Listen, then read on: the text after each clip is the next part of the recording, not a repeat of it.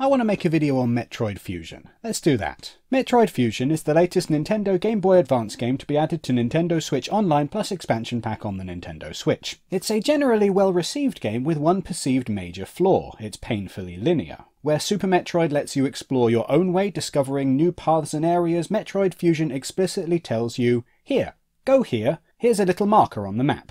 Go to this place for the next little bit of story and probably a boss fight.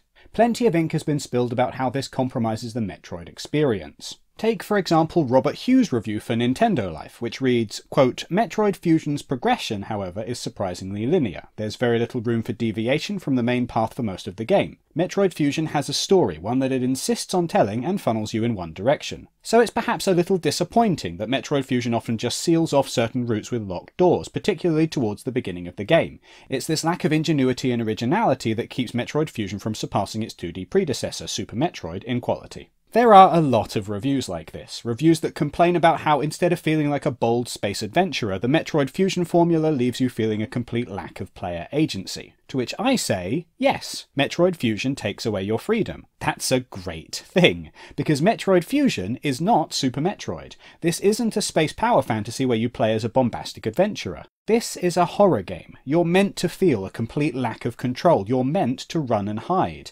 And over the course of the story, you're meant to turn the tables, to break free from the initially linear path the game sets for you. Sit back and relax, dear viewer, as I explain how the worst thing about Metroid Fusion is actually genius. The game's biggest perceived design flaw is actually exactly what makes its narrative so strong. Because, of course, a channel called Video Game Storytime is always going to love a game that tells its story well. So, first things first, monologues. At the start of the game, it doesn't take any time at all for Samus to start monologuing like a cheesy Incredibles villain. The intro to Super Metroid has the player quickly escaping from an exploding pirate ship, the perfect way to sell the player on this idea that they're a bold space hero. In contrast, Metroid Fusion starts with text. Lots and lots of text. Samus explains in exquisite detail how she got a gross infection and she had to go to the doctor. I mean, it's obviously more scary than that.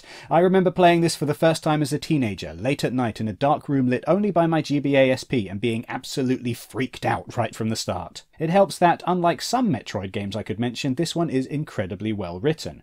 You get, or I get at least, a real sense of the hopelessness that Samus faces. How she's just barely survived death before the story has even started, and how she's tremendously unhappy with the lack of choices before her. I'm aware that some liberties were taken in localizing this game into English, but without knowing exactly how the Japanese version plays out, I'm happy to say that I'm very fond of the story in the English version of the game as it is. Samus is not a decision maker for the first chunk of this game. She's a peon. She's running around following the orders of an emotionless AI commanding officer, who in turn is relaying orders from the Galactic Federation. If the player feels frustrated at being boxed in, forced to take orders, unable to forge their own path, then Samus is right there with you. She complains fairly constantly at not having the freedom to do things her own way. But then this is a horror game, perhaps more so than any other Metroid title, including Metroid Dread. Samus isn't supposed to feel in control. The tone of a game is often set by how much freedom and control the player has. Something like Breath of the Wild is sold largely on its sandbox structure. Go anywhere, do things your own way, come up with your own ingenious solutions to puzzles. Five Nights at Freddy's, apologies for using two very obvious examples here, is the polar opposite. You have very little control over the situation. You're stuck in one place, and the few things you can control prove to be somewhat unreliable. That's what builds the tension, that's what makes the whole thing scary. Metroid Fusion is a game about having limited options in an environment that is slowly getting worse. There's a real sense of dread that comes from being powerless, from having to rely on your absent overlords for support, from not being able to make your own choices about the way you approach the obstacles in your way. Right from the start, the computer AI Adam makes the point of telling you just how fragile you are. Samus has established a pattern of forgetting all of her abilities anytime she gets a bonk to the head,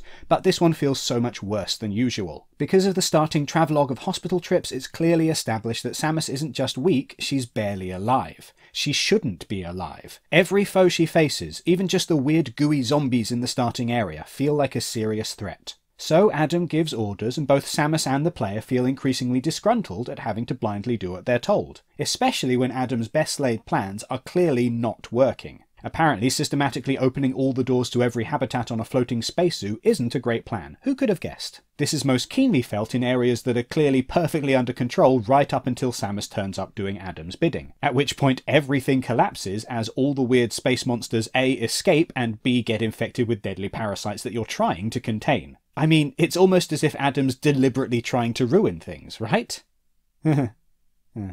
So before long, this exploration-heavy game where your exploration is clearly signposted gains a new level of paranoia. Is your presumably benevolent AI commanding officer actually part of a wider conspiracy? Can you really trust anyone in this scenario? Is your discomfort with the gameplay actually because you shouldn't be listening to your AI commanding officer after all? All the while you're gaining new powers and abilities, most of which are carefully selected for you by the distant and shadowy powers that be that exist somewhere far away and far more safe. Eventually though, Adam's intel starts to completely fail. Things aren't where he says they should be on the map. After an hour or two of being locked into a rigid, fairly repetitive loop of doing what you're told, making things worse and then getting a small cookie now and then for your trouble, you have to start actually doing some independent exploration. It's at about this point that the game transitions from being straight horror to giving the player a better sense of freedom and heroism. I once heard it said that the difference between a victim and a hero is all in their response to impossible situations. When some lunatic comes along with a sadistic choice, a victim is forced to pick one bad outcome, while a hero rejects the choice entirely and finds a way to save everyone. In the face of increasingly poor odds, Samus and the player alike break the cycle of doing Adam's bidding. You find your own path, not on any of his maps. You earn power-ups that he hasn't given you permission to use yet. You grow stronger, and for the first time you start to feel like you're in control of your own destiny. And Adam freaks out. How dare you get a power-up that he didn't sanction? What were you doing in the super secret part of the facility? By now it's clear that whoever Adam answers to, they don't have your best interests at heart. It's too late to stop you now, though.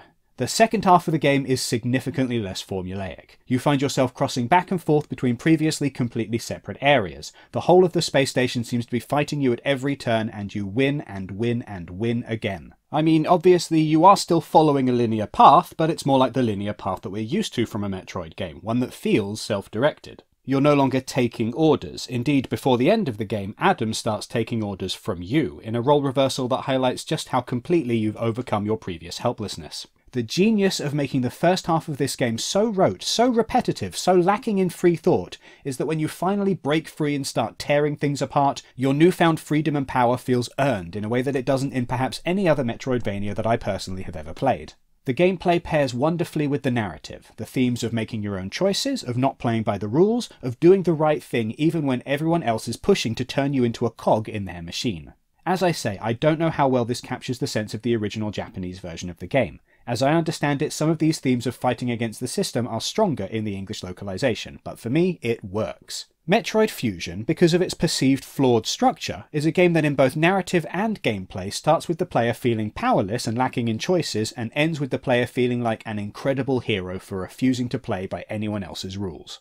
And because I need to mention them, yes, Other M exists and also has Adam in it. Metroid Dread also exists, and AI Adam is in that game too. I'm just saying words to save you the trouble in the comments. Just focusing on Metroid Fusion though, long before these other titles came out, I can't help but love how this unassuming GBA game manages to create such a dramatic and uncomfortable air of tension, and how satisfying it is to puncture that tension as the game progresses. And this is all thanks to an element of the game that a lot of players consider to be a design flaw. For a really great video on how Fusion builds fear, check out my friend Dan's video over at Video Game Animation Study. And also my friend Hotsider is working on a Metroid video too, check his channel out as well. So there we have it. Metroid Fusion's linearity is a feature, not a bug. At least that's my take on this game anyway. Maybe it hits differently for me than for you, and if so, well, fair enough, these things are entirely subjective. My point in all this is simply to say, this is a thing that I like. Some people don't like the structure of Metroid Fusion, but I do. I think it's very clever, and it doesn't get enough credit for how it makes the player feel the exact paranoia and dread that it's designed to achieve. The moral of the story is that just because other people don't like a thing, in this case linearity and signposting in games, it doesn't mean that you personally can't enjoy them. After all, isn't the whole point of Metroid Fusion that things are better if you think for yourself?